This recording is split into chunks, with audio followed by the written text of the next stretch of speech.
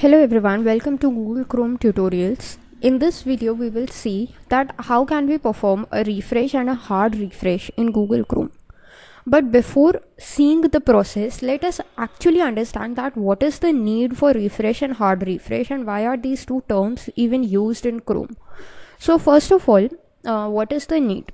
So what happens when you visit any site, then browser automatically caches some data of the frequently visited sites so that when you visit it again in the future, then it does not have to contact with the server to get those information, and it can simply just use the cache memory to display that information, such as images, such as files, etc.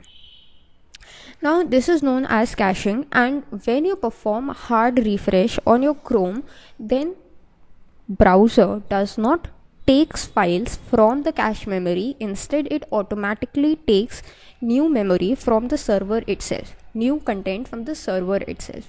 So it is basically your way of telling the browser that I do not need the old content that I have cached with you.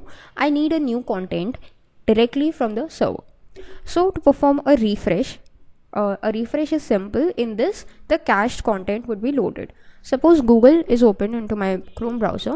To perform a refresh, I can simply just press the F5 key, and you can see now the page is refreshed, and we can click on no thanks from here.